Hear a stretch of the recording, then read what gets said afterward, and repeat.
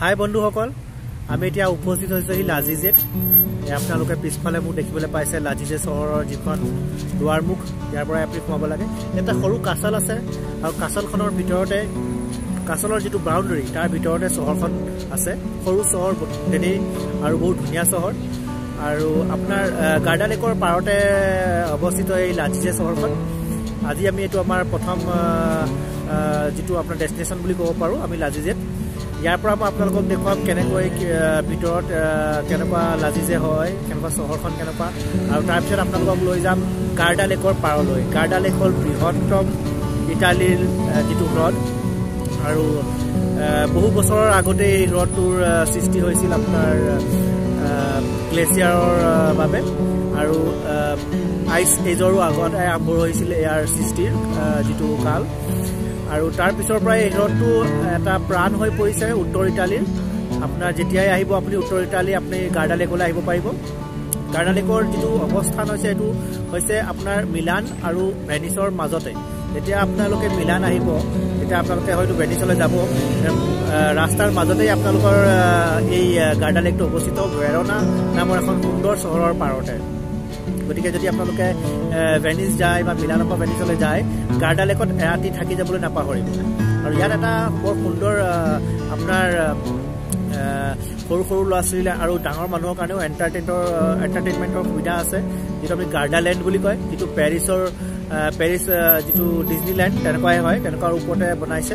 তাতো আপোনালোকে গোটেই দিনটো উপভোগ কৰিব পাৰিব। আৰু বলক তেতিয়াহ'লে আমি চাওঁ কেনেকুৱা হৈছে আমাৰ লাজিজে চহৰখন। আৰু এইখন সুন্দৰ যিখন চহৰ আপোনালোকক মই আজি দেখুৱাব লৈছোঁ, এই চহৰখন আপোনাৰ ইয়াত যথেষ্ট বিখ্যাত, ইয়াত যথেষ্ট টুৰিষ্ট আহে। আৰু এনেকেই যদি আমি এই গাৰ্ডালেণ্ডৰ যিটো পাৰে পাৰে গৈ থাকোঁ ওপৰলৈ, তেনেহ'লে সৰু সৰু বহুত চহৰ আহিব। ইয়াৰ পিছৰ যিখন চহৰ সেইখনৰ নাম হৈছে বাৰ্ডলিনো। আপোনালোকে যিবিলাকে ৱাইনৰ যিটো চখ ৰাখে তেওঁলোকে বাৰ্ডলিনো চিনি পাব, কাৰণ কি বাৰ্ডলিনো wine is one of the famous wine in the world. তেতিয়াহ'লে ভিতৰলৈকে যাওঁ ব'লক, চাওঁ নিজা চকুৰে কি আছে।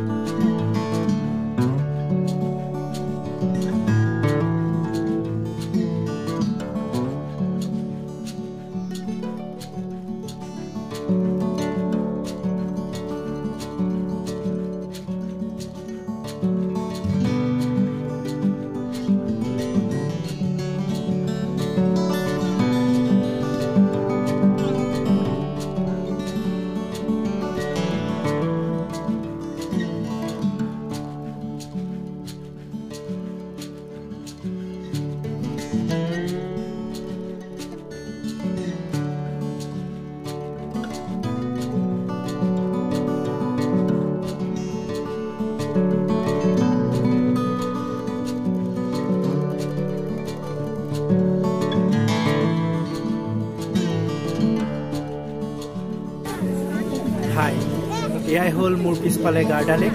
আপোনালোকে দেখিবলৈ পাইছে যাৰ আপোনালোকে পাৰ দেখিব নোৱাৰে ইটো পাৰ আপোনালোকে দেখিব নোৱাৰে এয়াই হৈছে গাৰ্ডা লেক প্ৰায় 50 কিলোমিটাৰ বহল হয় য'ত বৃহত্তম যেটো উইডথ হয় এটো 50 কিলোমিটাৰ সো এটা যথেষ্ট দীঘল পৰিক্ৰমা কৰিব লাগিব আপুনি যদি গাৰ্ডা লেকটো গুটেটো ঘূৰিব বিচাৰে 164 কিলোমিটাৰ আপোনালোকে ঘূৰিব লাগিব গুটে সাৰ্কামফাৰেন্সটো যদি কভাৰ কৰিব বিচাৰে সো ইমান ডাঙৰ হয় গাৰ্ডা লেকটো এনেকৈ আপোনাৰ এটো পাৰলে গলে এটোই হয়তো বৃহত্তম যেটো আপোনাৰ বহল হ'ব এটো 50 কিলোমিটাৰ কিন্তু যেনেকৈ ওপৰলে গৈ আছে গাৰ্ডা লেকটো তেনেকৈ আপোনালোকৰ ঠেক হৈ গৈ আছে কিন্তু আল্পছ পৰ্বতৰ মাজলৈ সোমাই গৈ আছে তেনেকৈ আপোনালোকে পাহাৰ আৰু যেটো প্ৰাকৃতিক সৌন্দৰ্যবিলাক বেছি অতুলনীয় হৈ গৈ থাকিব যেনেকৈ ওপৰলে গৈ থাকিব এটো আপোনালোকৰ হল যেটো south part of the Garda ইয়াৰ আপোনাৰ বহলটো বেছি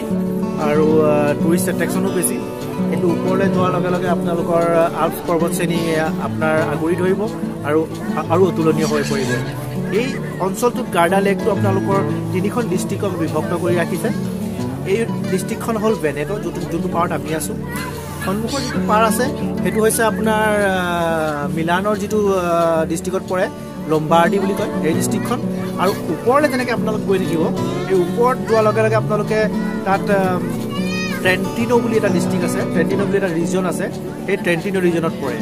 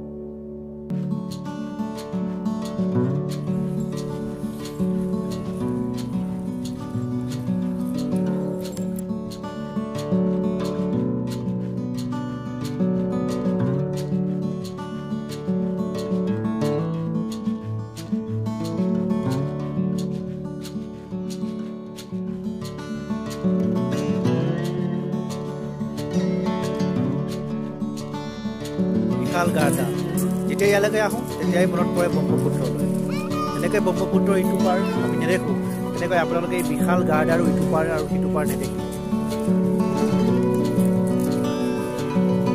আবেলি সময়ত ইয়ালৈ আহি সঁচাই বৰ ভাল লাগে বৰ মনোমোহা দৃশ্য হৈ পৰে আৰু এই লাজিছে চহৰখন হ'ল একেবাৰে সৰু চহৰ গাৰ্ডাৰ পাৰতে থকা অতি মনোমোহা এখন খুদা বেঞ্চ সন্মুখত গাৰ্ডা লেক আৰু লাজিছে চহৰ আৰু কেতিয়াবা হয়তো এটা পিজ্জা ইয়াতকৈ আপোনাক বেছি কি লাগে